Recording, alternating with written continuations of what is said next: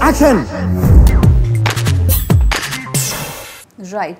మూవీస్లో అంత ఆపర్చునిటీస్ ఉండదు బికాజ్ అంటే డిఫరెంట్గా ట్రై చేద్దాం అన్నా కూడా గ్లామర్ ఇండస్ట్రీలో ఆఫ్ కోర్స్ ఆల్వేస్ హీరోయిన్స్కి అంత ఫుల్ ప్లేస్డ్ రోల్ అయితే ఎప్పుడు దొరకదు.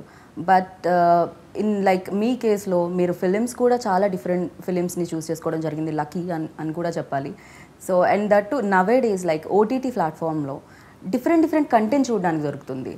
సో అది కూడా రైట్ టైం అనుకోవచ్చా ఓటీటీస్కి? See, movies also, it's always your choice. What we all have to understand is, as female actors, we also have choice. I'm sure, choice always there. Like yeah, it's always there. I know that opportunities are less as compared to male actors. Their journey is much more smoother. Like we're so, there are script writers and directors who are ready to write for them. Yes, that is not yet there, but we also have a choice. So you can, make that choice and try to bring that change. But if we sort of succumb to the same pattern, then it's just going to repeat.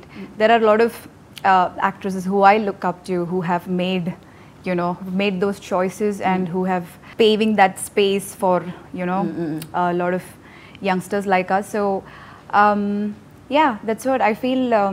OTT, the beauty of OTT is, see, when I did a movie like Our Day, it's a very different movie and role, different attempt, right? It's like out of my comfort zone, and for the audience also, and for the industry also, it was a fresh attempt.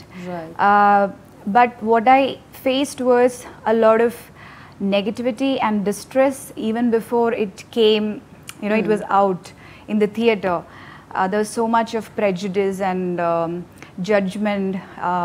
Personally, all I was doing is doing my job. I'm an actor,